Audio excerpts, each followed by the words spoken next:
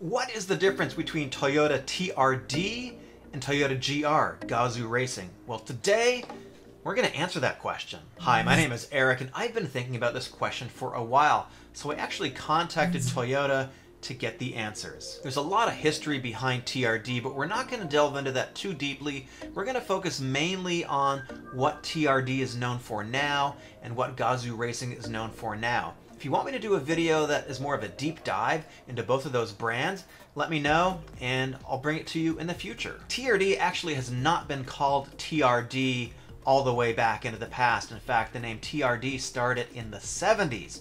However, going back, Toyota formed a company called Toyota Seibi Company in 1954. It was a post-war effort, and their mission was to actually refurbish used cars. After the war, parts and raw materials were scarce, so it took them about 3 years before they decided to get into racing. Toyota says they became the first Japanese manufacturer to compete in racing, and they formed a company called TOSCO, or Toyota Sports Corner.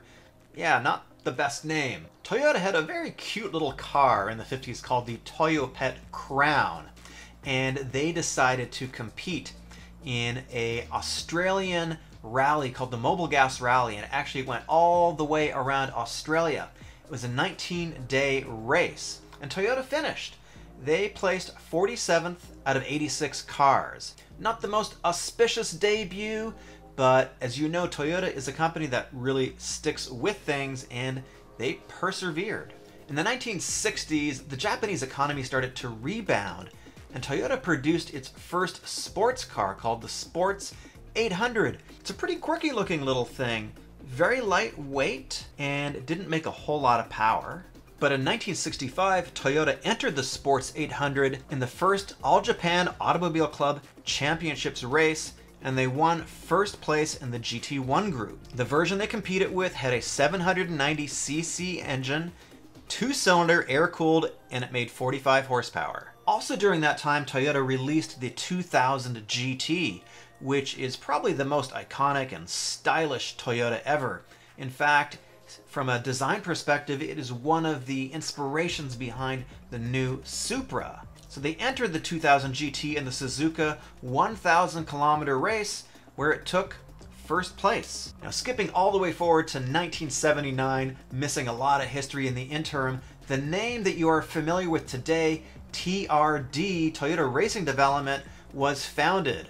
I guess the name TOSCO got tossed out the door because it just wasn't a good name, and now we get the famous TRD logo and the brand that you probably have heard of. In the 1980s, Toyota started competing in rallying with World Rally Racing, and they dominated the WRC Safari Rally with the Celica, or Celica, depending on what country you're from. They won 11 manufacturers championships and 9 drivers championships throughout the 80s with this very iconic vehicle. In the late 90s and the 2000s, Toyota did continue to do some off-road racing, but they also got into IndyCar, they got into NASCAR, they got into NHRA, they got their hands into all kinds of different things, which is a little bit surprising to me as a fan of Japanese automobiles to see them competing in NASCAR. Jumping forward today, how we know TRD is mainly two things. It's the logo, it's the badge, and it's also SUVs and trucks. TRD is a separate company within Toyota. They're in California, they have over 200 employees, and they're actually quite prominent in North America now. In Japan, you can buy TRD aftermarket performance parts, and they make these for a number of different vehicles, including the Supra.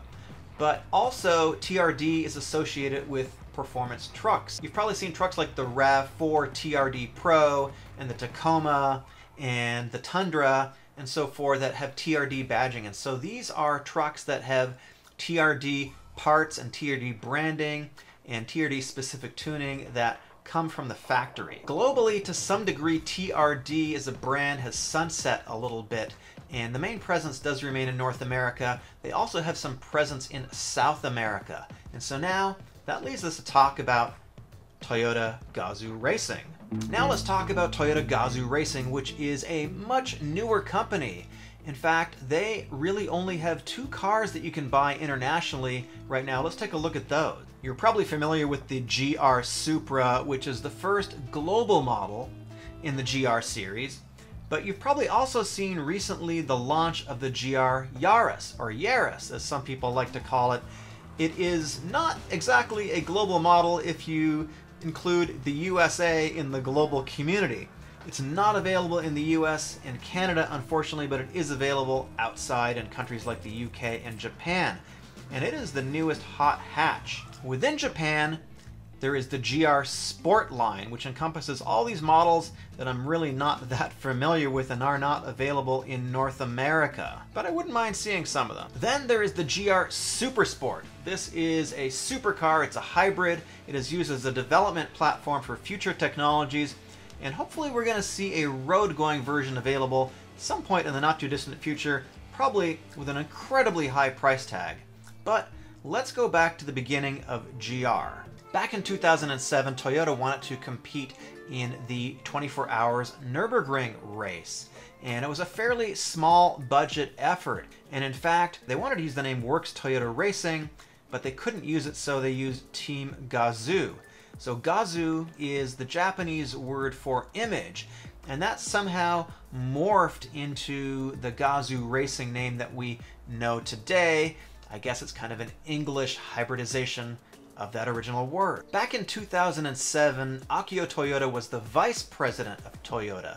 Later in 2009, he became the president, and he was taught by Hiromu Naruse how to drive, essentially how to become a better driver. And in Toyota, they have this concept of master driver. At the time within Toyota, there was a frustration that the engineers would develop a product and the senior executives would drive the cars briefly and then sign off on them, and that was all the input that they had. To begin to change that, they competed in the 24-hour Nürburgring race with Toyota Gazoo Racing.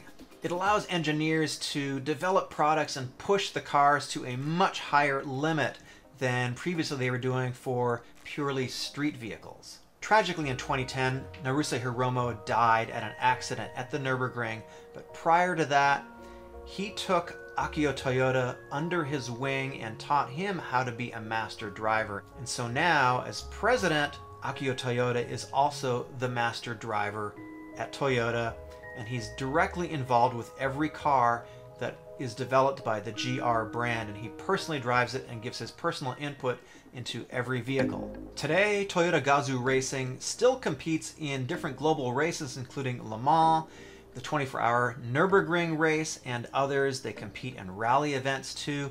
They've been winning in WRC recently, and they take the philosophy that they gain in racing and sort of bring that back into the road-going vehicles. The GR Yaris is developed completely in-house. It's a 1.6-liter 3-cylinder engine making 268 horsepower. It's completely bespoke for the Yaris. I did a whole video on how that car is developed and where it's made at the Motomachi plant, which is also where the LFA was made in Japan. I'll link that up above. If you want to compete and you have deep pocketbooks, Toyota has the Supra in the GT4 version, the race version, that you can use to compete in IMSA. It should be at Daytona a little bit later this year. So Gazoo Racing is associated a little bit more with cars on a racetrack, and TRD is associated a little bit more with off-roading and body-on-frame trucks and so forth.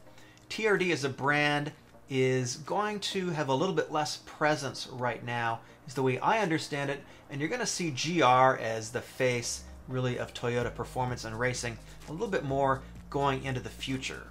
We live in a world of SUVs and trucks and big vehicles, and that is projected to be about 77% of the market by 2023. However, the good news for enthusiasts like us is that sports cars are projected as a segment to grow. And so hopefully we're going to see more vehicles from GR, like hopefully the GR86, which should be coming out fairly soon. If you want to know a little bit more of a deep dive on GR and TRD, let me know in the comments below. If you enjoyed this video, please slap a like on it and subscribe if you're new. It helps me bring you more interesting videos on cars and trucks and things that enthusiasts like us appreciate.